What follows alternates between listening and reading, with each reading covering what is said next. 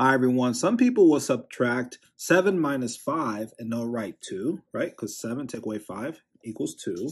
So they'll write 2. Bring down the times 5 down, the division symbol down, and the 2 down. Then they'll multiply 2 times 5, which equals 10. And bring down the division symbol down and the 2 down. And some people will write this 10 divided by 2 in a fraction form, and knowing that both numbers are even, they'll break it in half or divide. 10 divided by 2 equals 5 over 2 divided by 2 equals 1. And we all know 5 over 1 equals 5. So the answer is 5. And that is so wrong. Let me show you how to solve this math problem correctly using PEMDAS. And PEMDAS is telling me that we multiply 5 times 5. So we do multiplication first, not subtraction. So let's go ahead and multiply 5 times 5, which equals 25. So I'll write 25. Bring down the 7 minus, like this. And then bring down the division symbol down and the 2 down. Now we're looking at 7 minus 25 divided by 2. And looking at PEMDAS again, we're not subtracting, we are dividing. So we're going to write 25 divided by 2 in a fraction form, like this, 25 over 2. And then bring down the 7 in a fraction form to make the math easy. So I'll write it like this, 7 over 1. And we all know 7 over 1 equals 7, does not change to 7. So now we're looking at 7 over 1 minus 25 over 2. And we're going to use the butterfly method. So we'll draw the first wing like this. Oops. 7 times 2. We're not subtracting. When using the butterfly method, we are multiplying. 7 times 2, or 2 times 7 equals what? 14. So I'll write the 14 right there and draw the antenna. Next, let's draw the next wing like this. And we multiply 1 times 25, or 25 times 1 equals what?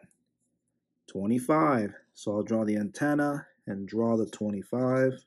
Or write the 25 right there. Next, we need the body of the butterfly. So that's the body. And 1 times 2 equals what? Or 2 times 1 equals 2. So we write the 2 at the bottom of this fraction bar. That is called the denominator. And next, we are going to subtract 14 minus 25, so the answer will be a negative.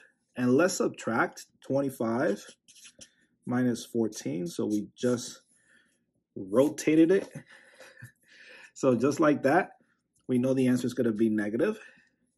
And so 5 minus 4 equals what? 1.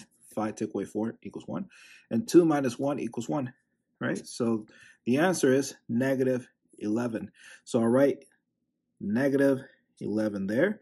And for space, let's write it a little bigger here. So negative 11 over 2. Let's get a decimal answer and a mixed number answer. Right now we have an improper fraction answer. So that's the first answer. We need 2 more answers, 2 different answers. Let's use long division to solve those 2. So that is the long division bar or symbol.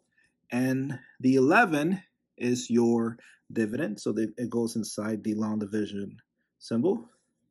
And then the 2 is the divisor, so it goes outside the long division symbol.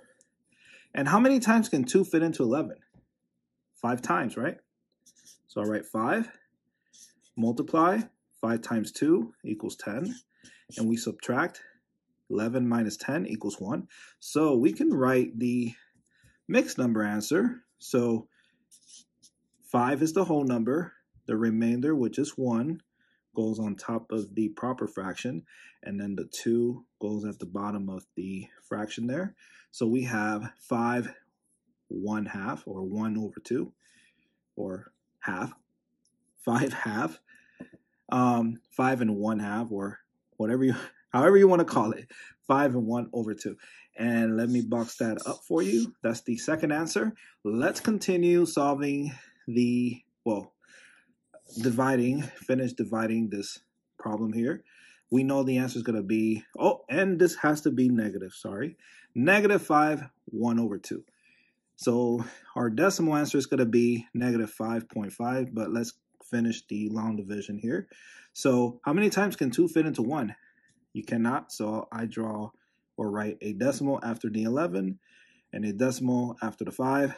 Write a 0, bring down the 0, bring down the 0 down and give it to the 1. So 1 becomes 10.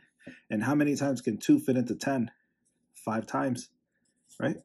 And 5 times 2 equals 10. And we subtract 10 minus 10 equals what? 0. So your answer is negative 5.5. Look at that. We have 3 different answers. We have negative 5.5, negative 5, 1 over 2, and lastly, negative 11 over 2. And there you go. If you have not subscribed to the channel, please subscribe to the channel. Subscribe to join the smartest community on YouTube. Let's go. Thank you for watching, and I'll see you in the next video.